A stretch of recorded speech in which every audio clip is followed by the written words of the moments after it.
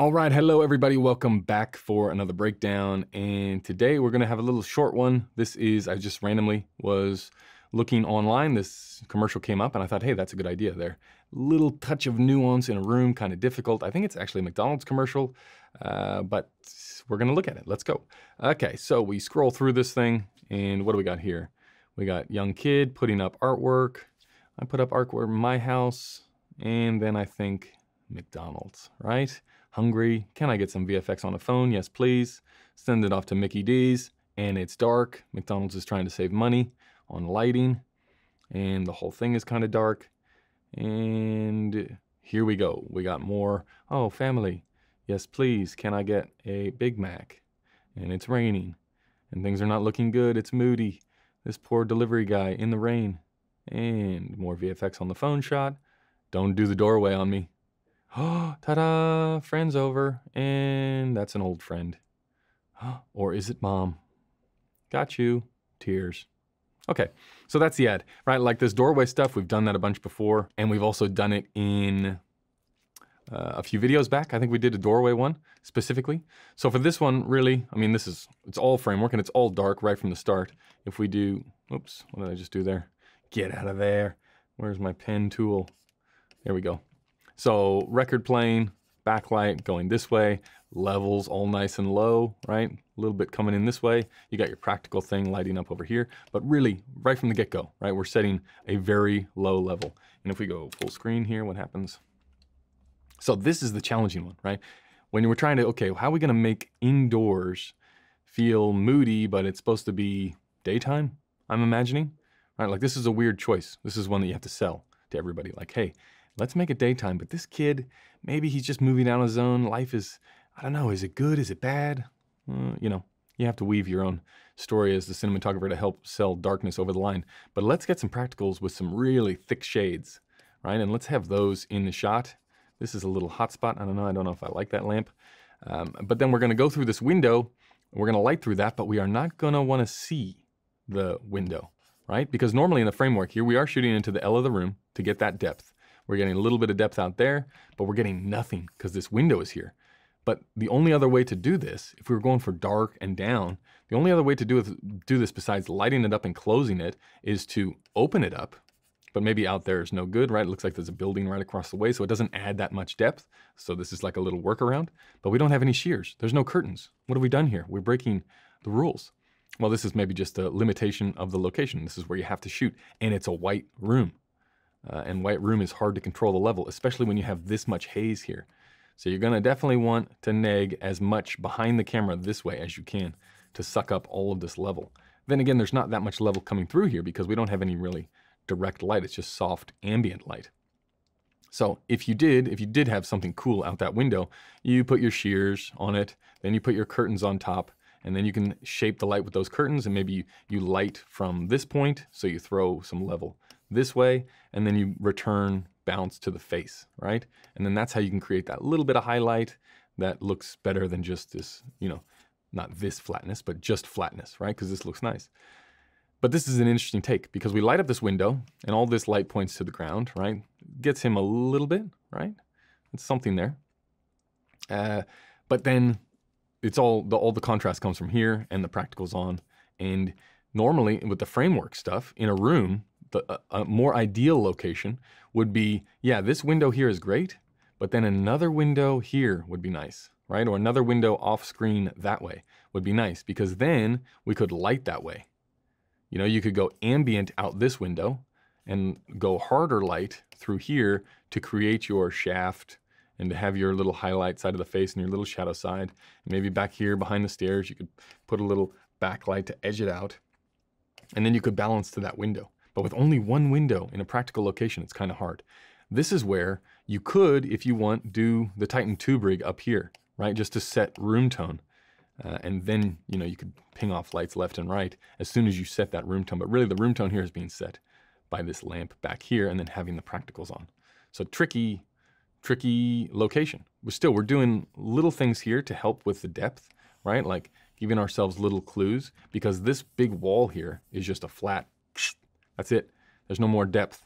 especially with this giant window here. It just blocks everything off, which makes it feel small and is also hard to pick out our talent because there's no real lighting contrast or blocking or framing in the image to allow us to get a good look at our man here. So he goes through, rips it off. Now this one, okay, this is interesting. You got that. You got this thing in the foreground, which is nice. This one's not on, right? You can't have too many practicals on when you're a college kid living in a out of home for his first time.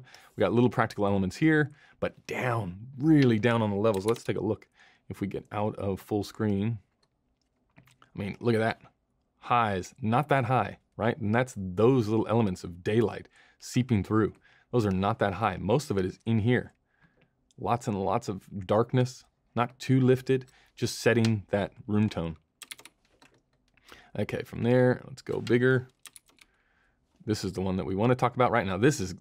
Now we've set ourselves up perfectly here because now we can, let's use this lamp as an excuse, right? Let's use this window as an excuse. But then, because we don't see the whole thing, we can just add a little bit extra here. Give me a little bit more level so that this is just a little bit above whatever is coming through that window. And then we shoot into the L of the room, right? As he backs up, you can see the L of the room. We're shooting along that wall and we're lighting from the window that we can't see. So this window is in the frame, but it's only there to give you the feeling of connection between the lamp on his face or the light on his face and the light in the scene. But realistically, we are lighting through a little gap over here, or we're wrapping around with another lamp altogether. Now, it doesn't look like there's too much wrap, right? There's not like our little V over here on the side of the face and this beauty wrap. This is played much more natural, much more with the levels, the values all closer together, which creates that.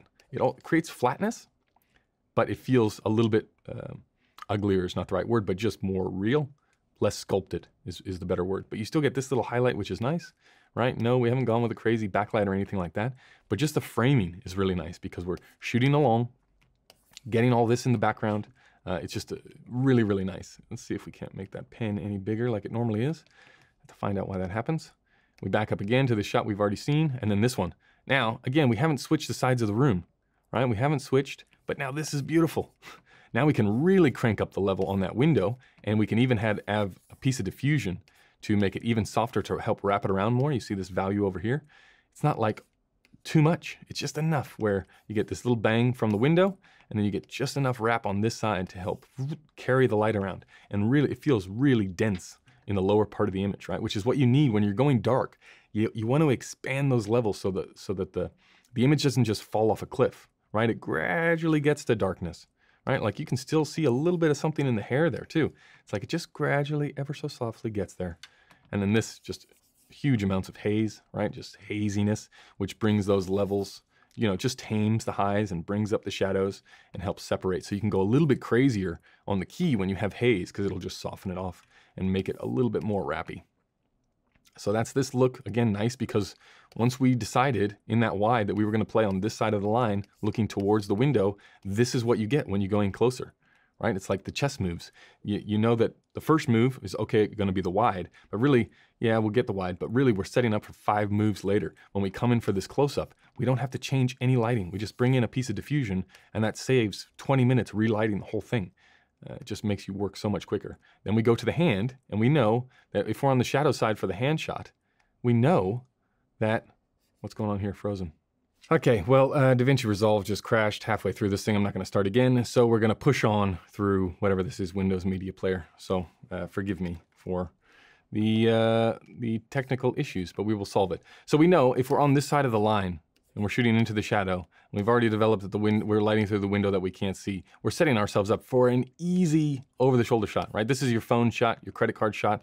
Look at the shadow that transfers here, right? That's what we're looking for. Same thing that happens over the phone. You get that little soft line, which is it's a 4x piece of diffusion here. You use our friend's head here to get the diffusion even closer. Then you wrap it around. You put some green screen on there, right? It's not a perfect comp job. It's hard to get this angle of the phone right. This is always one of those things on set where you're like, oh, it'll be easy. We just get the hand shot. Look, all we have to do is bring in diffusion, a little bit of neg over here, right? And this will create the shadow, this will create the light, and we're ready. But then you actually get there, and we gotta like, okay, we wanna see that knee, we wanna see his shoulder, you gotta get the hand in just the right spot. You don't want your fingers blocking any of the important information. And because this is actually green screen on the day or just a blank black screen, The talent doesn't know where to put their finger, so they put their finger over this thing, and this shot ends up taking 4 hours because you're just trying to nail it. But really, that is the look at the room. Then we're inside the dark McDonald's, which we've seen before. And was there anything else that we wanted to bring up in this one? I think that was about it. Oh, the doorway stuff, right? Where's the doorway? Yeah. So again, doorway answer, always a tough lighting situation. Boom. Okay, we're going to go with the really hot practical light here. We're going to backlight all those things in the background because this is an actual location. We really lift it with some nice warm light where we've got his shoulder in. He's really down. Let's see if we do a reverse smile? Nope. We go straight to mom. So mom's is good too because see how she doesn't stay in the room? She's got to come out because she's got to find the light. Look, we got this hot light on there, but she has to find it. If she stays in the door, she doesn't find it. There it is. Now, that's what you tell the talent on the day. You say, listen, yeah, I know you want to stay in your house, right? It's raining. There's some crazy person just running through the rain bringing you McDonald's. That isn't weird. No, but come out of your house, right? You want to make yourself really vulnerable. So do that. And then that's how you can actually light them, right? Uh-oh, someone knocked and just left a bag of food. I don't know if I'm eating that bag of food. Oh, yes, enjoy your chicken. Yum. Okay, and then you get that little smile there. This is nice, right? Hotspot, interest in the background, shooting into the L of this room to create depth. We got the nice wooden door behind, shadow, key light, a little bit from the phone. You can see the blue in there. See the blue inside of that, whatever that key is light. But the important thing is step out, right? That's all we have to say really here. Step out, don't be stuck in there. Because if you're stuck in there, it's gonna be really dark and it's gonna be hard to shoot, so. Anyway, just a real quick look at this commercial that I randomly came across. It has some really good points to it. I don't know who shot it, but kudos to you because you did some good things and keeping it dark and down, but just expanding that toe.